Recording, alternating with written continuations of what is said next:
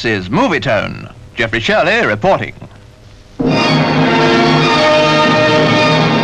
The Kingdom of Laos is the victim of the communists' latest takeover bid.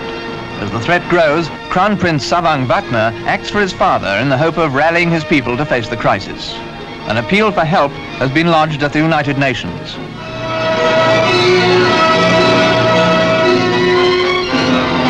Meanwhile, supplies have been flown from Vientiane, the capital, to the areas in the north where fighting's been going on. Rebel forces, lying low since the armistice agreement of 5 years ago, aided, reports say, by regulars from North Vietnam, have been on the march again.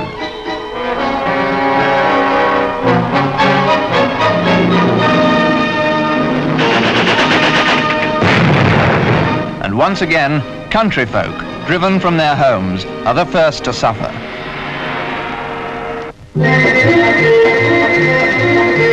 Good progress is reported on the